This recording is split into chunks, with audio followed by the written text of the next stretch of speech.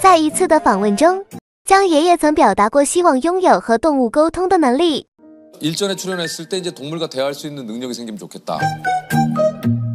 没想到这个愿望竟然真的实现了，让我们一起来看看可爱的爱宝如何沟通与姜爷爷讨价还价接孩子下班。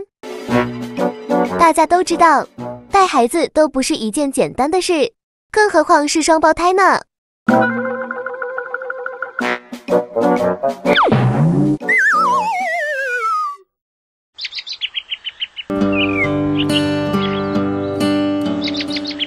这天一早，盛熙阿姨就忙碌地带着淘气又可爱的瑞宝和辉宝一起去上班。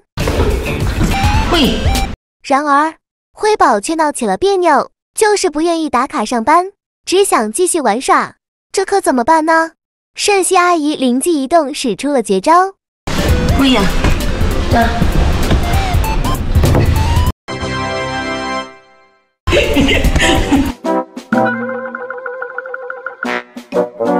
果然这一招非常有效，瑞宝、辉宝都一起上班了。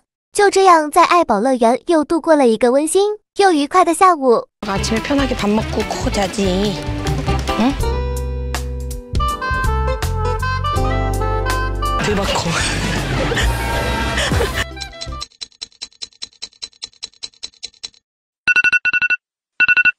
下班了。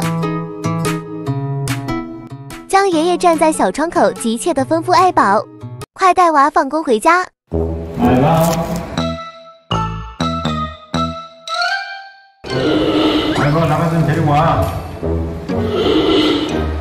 可爱的爱宝回应爷爷：“爸爸，你帮帮忙吧，不如你带他们回家吧。”没想到爱宝竟以自行打卡放工，还娇憨地要求姜爷爷先开门。爱宝一副急着回家的模样。 应该今天带娃着实累坏了。然而淘气的宝宝们却仍留在外面上班，这可怎么办呢？姜爷爷再次碎碎念，反复叮嘱爱宝必须先带娃才能一起回家。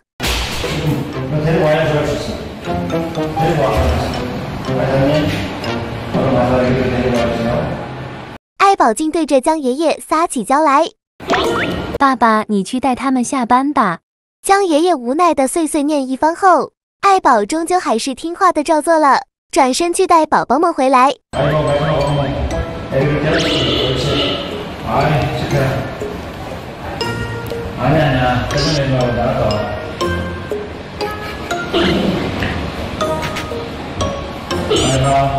这个画面实在是可爱至极，又趣味横生。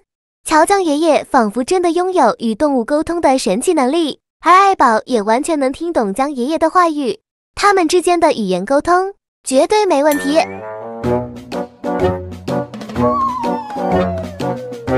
大家别走开，这里还有这段经典美好的回忆，是福宝与姜爷爷之间充满温情的交流和沟通。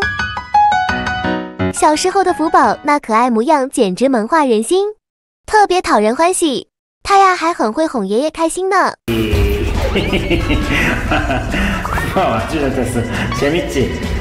那天福宝开始打卡上班前，福宝会在小门口前打嗲的撒个娇，仿佛在说：“爷爷再多陪我玩一会儿嘛。”而无论爷爷吩咐什么，福宝都会乖巧听话的照做。옳지. 미끄럼틀 쭉 타고 재밌게. 그렇지. 아이. 福宝就是这样一个小可爱。 他的纯真与灵动，真的能治愈大家的心灵。原来心灵的互相沟通就是如此简单。Fubao, 그만 탈 거야? 한 번만 더 타고 가. 그렇지. 자, 밑으로, 그렇지. 쭉. 와우, 성공. 姜爷爷用满满的爱心和无比的诚恳呵护着福宝他们，而大熊猫宝宝们也真切地感应到了这份温暖。 똑바로 앉으라고. 옳지. 선생님 편집하면 돼, 안 돼? 아. 좋아. 아.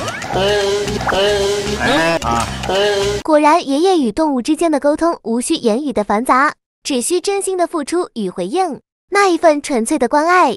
我们再看看乐宝如何和盛熙阿姨谈天。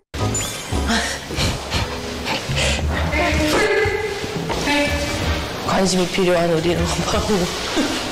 在人与动物之间架起了一座温馨的桥梁，让爱与温暖在彼此心间流淌。福宝带着爷爷的爱，无论走到哪里都将被温暖包围，永远幸福快乐下去。